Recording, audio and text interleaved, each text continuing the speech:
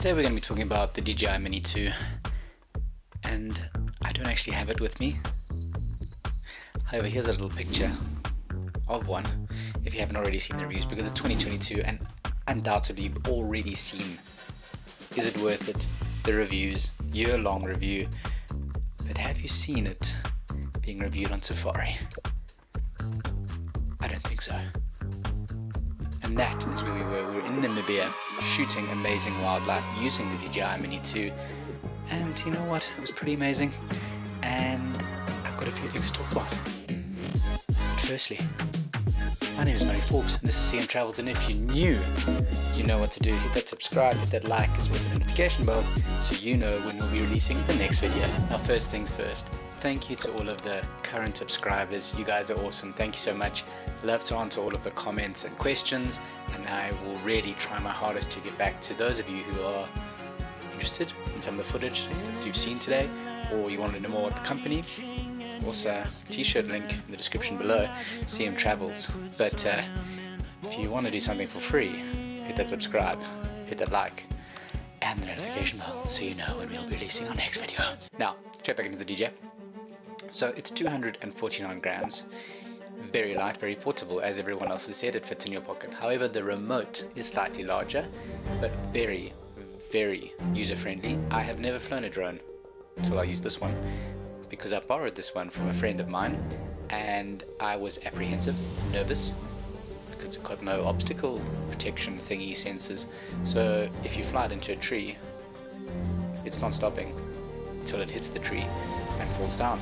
As you can see here in the footage, I looked back over my shoulder to make sure that I wasn't hitting the tree while it was doing its circle quick shot thingy, my bobby. And the quick shots are really nice, but it doesn't track you if you're moving. Bit of a downside for me personally, as I was the only one who was flying the drone. And if you're trying to get shots like you saw before, me walking or walking sideways, I have the remote in my hand just out of shot, which can be done. Is it a pain? Yes, it's a pain to do that. So if I got a drone, I might get one of the ones that do tracking. But having said that, the bigger drones are apparently a lot more expensive, and you have to register them and all sorts of things. So this one, I know you don't have to register it. I think you have to have ID in Switzerland. I have no idea. But where we were in Namibia, we were on private property, flying the drone.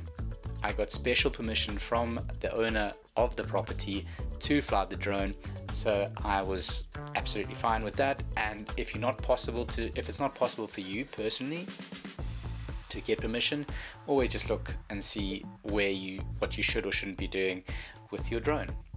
But disclaimer, I got permission to fly the drone in the space that we were flying it in. So the next thing is the wind resistance, and here is a bit of footage for you, and you can really see that the grass is difficult because there's no microphone on the drone. But if you look at the grass, you can see that it is very windy, and it did pretty well. I took as well some footage of me up on top of a little hill, and there again it was very windy, but the drone managed it, and it got to a point where it starts to really like beep at you, because it can sense that the wind is too strong, and you simply bring it back. And I was very surprised at how good it was in the wind, how stable it was, and honestly I had very little problems with it. But one problem that I did have, or that I noticed in post, was the HDR. So basically that is the difference, or how the camera or sensor can read the very dark areas in the photo and the very light areas. Here is some footage of a lion, very lower light, and you can see here that it is really struggling. Also here I did a zoom in with the 2x zoom effect that you can do with this drone, but for me the quality is not good enough.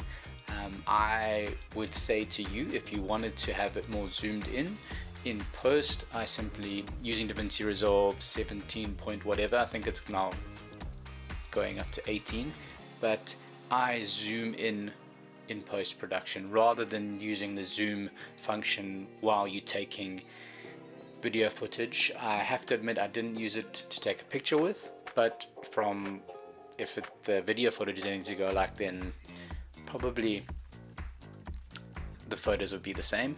It's similar to that like iPhone zoom in effect. As soon as you start zooming in, you lose a lot of quality, and it's the same with the sensor.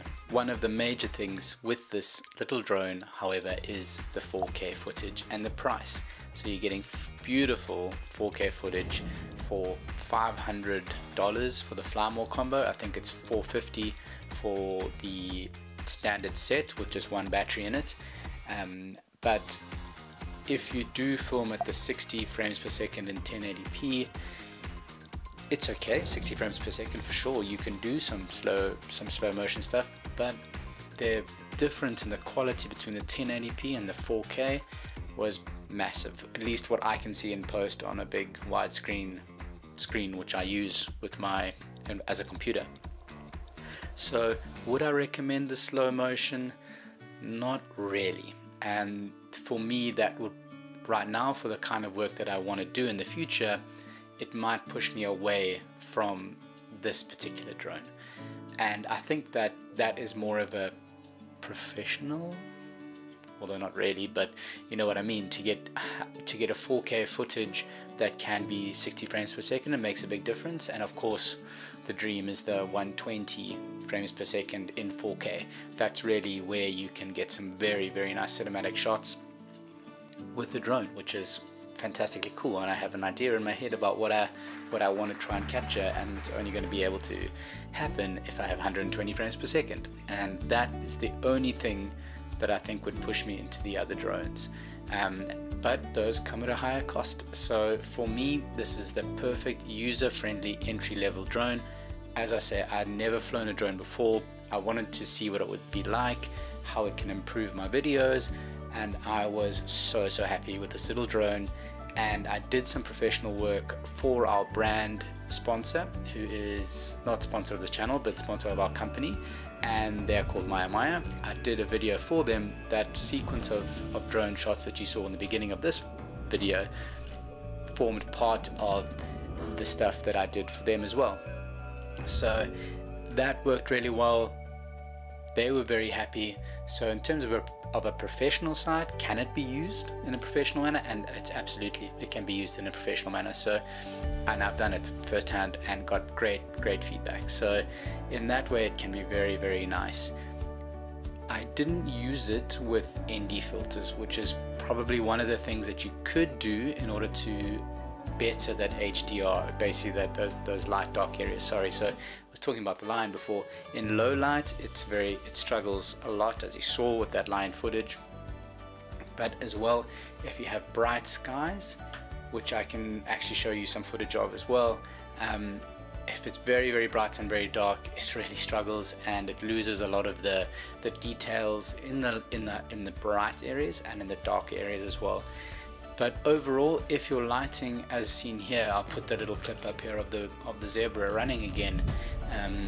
That was filmed morning time, nice soft light, bit of a golden hue to it. So if you're flying it in really good lighting conditions, you don't have to worry. You don't actually have to worry about those very bright and very dark areas. So for me, in that setting, I think you can overcome this by filming in the right lighting situations, but of course not all of us have that luxury. So those ND filters might be something you want to look into. Personally, I've never used them, so absolutely go for it, and if your budget can afford it, get those in as well. I hope you enjoyed today's video and all the shots in it. I look forward to seeing new faces on the channel, so go ahead, hit that subscribe, hit that like and the notification bell so you know when we'll be releasing our next video. And until next time, bye bye.